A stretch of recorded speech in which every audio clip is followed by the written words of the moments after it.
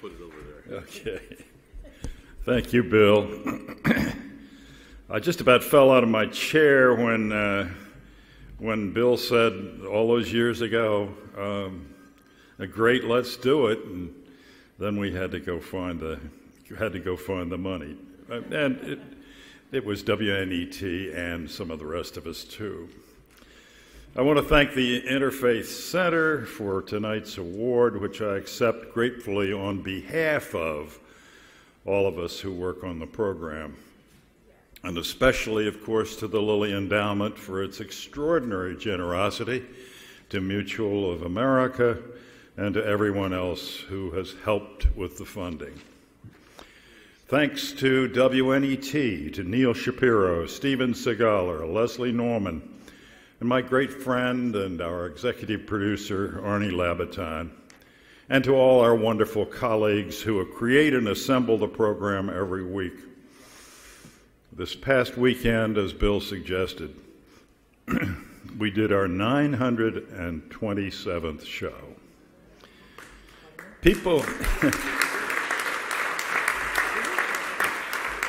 used to ask us occasionally whether there's enough religion news to fill a weekly program, and our experience is you bet, especially since the election of the outspoken and quotable Pope Francis, who is surely God's gift to all religion news writers. I also want to thank Jerry Solomon, our first executive producer, who is here tonight. He's not only a gifted broadcaster, but is also the head of the journalism department here at Queens College. Among his many achievements, it was Jerry who figured out that day long ago in St. Louis that if we rolled the camera at exactly the right place and time, and if the reporter present could possibly be persuaded that he was only going to get one take, we could do a stand-up just as the Pope-mobile turned the corner. From the beginning of Religion and Ethics, we've insisted that we are reporters, not televangelists. We cover all religions and all expressions of spirituality, but we do so as journalists, not preachers. I must say just in passing that having come from a long line of preachers, it is sometimes a little difficult not to step over into their territory, but I hope I have managed to be more reporter than preacher. I remember wondering whether that attitude would hurt us among some evangelicals, but Richard Land, the chief spokesperson for the Southern Baptist Convention, said, "As long as you respect the religious impulse, you'll be all right." We have, and so far as I know, we're all right.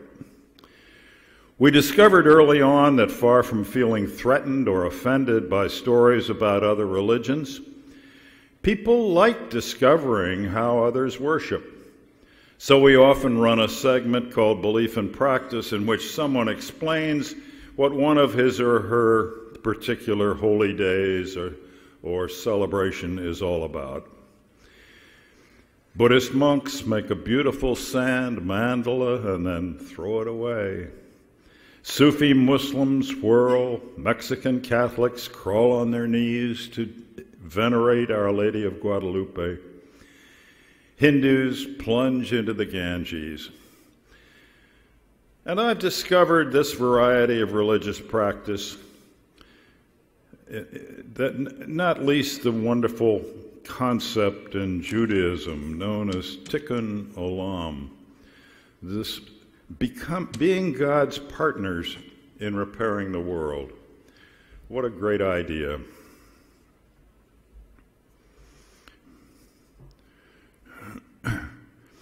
We have also frequently done profiles of eloquent men and women of many faiths, people I see as great souls, and asked them about their deepest beliefs. And this is one part of the program that I have enjoyed being associated with the most.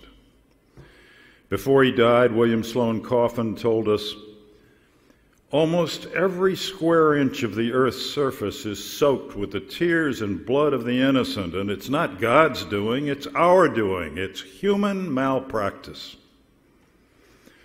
The writer Fred Buechner said all his life he's had glimpses of things that made him suspect the presence of something extraordinary, beyond the realm of the immediate. He urged all of us to stay on the alert for such glimpses. Marilyn Robinson echoed that, recalling her childhood in the mountains of Idaho, where she said, "It always felt like presence, capital P, presence." And Archbishop Tutu likened prayer to sitting in front of a warm stove on a cold morning. "I don't have to do anything," he said.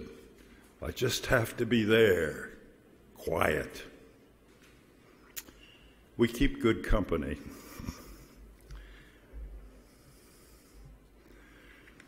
Poll data suggests that more and more people say they have no formal religious affiliation.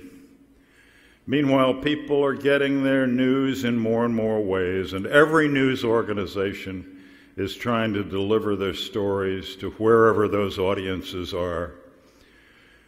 As we in WNET do this, it helps enormously that there is an organization as distinguished as the Interfaith Center that is telling us and the world that you like our work. Thank you for tonight's great honor and for all the encouragement that comes with it.